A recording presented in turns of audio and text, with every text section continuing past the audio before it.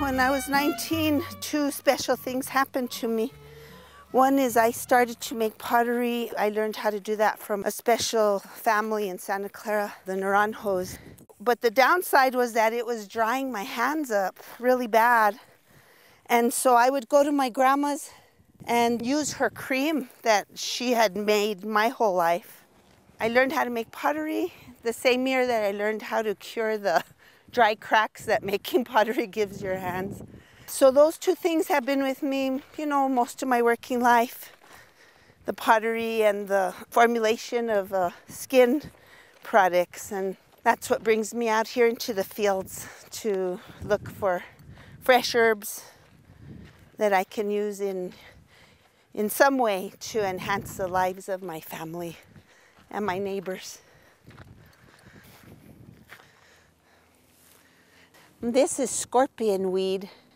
It's a remedio, and once it gets past the flowering stage, it's ready, and you can cook it into a tea or an oil to treat the skin for itchiness. That's a good one. Beautiful, beautiful plant.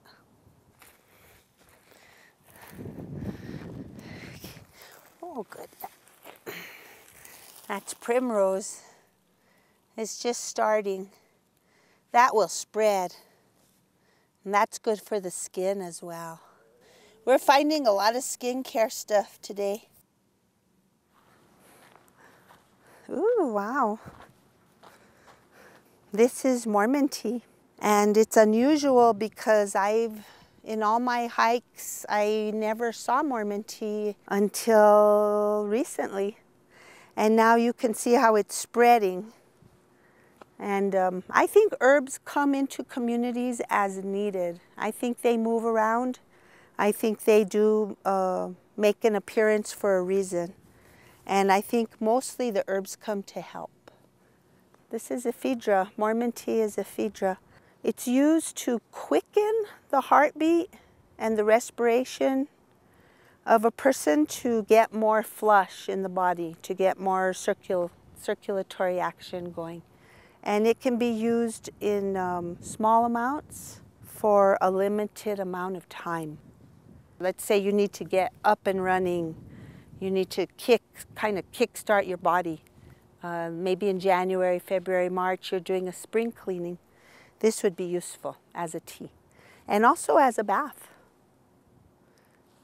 Yeah, very nice. Wild onion. You can cook with that, with these. Pick a little bit. I'll put that in the beans. Thank you. So I'm going to preserve the wild onion by tying it loosely. And we'll let that dry. It'll get a little stronger as it dries, and then we'll use it in the beans. My grandmother taught me an herb called Alta Misa, high mass, which was used in her day to treat fevers. And this Alta Misa was the very first herb I remember her pointing to with her cane and saying, "Tráeme." Look, here's chimaha.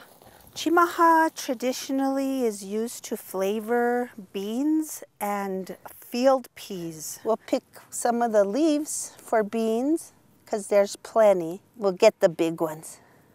That way the smaller ones feed the root. I don't like to take any of the seed producing parts. And here's some more.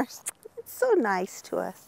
The chimaha brings out a beautiful sweetness in the beans and the peas, and it's those beautiful flavors of the chimaha, that sweetness and the bitterness that I believe aids the digestion. That's good stuff. Thank you.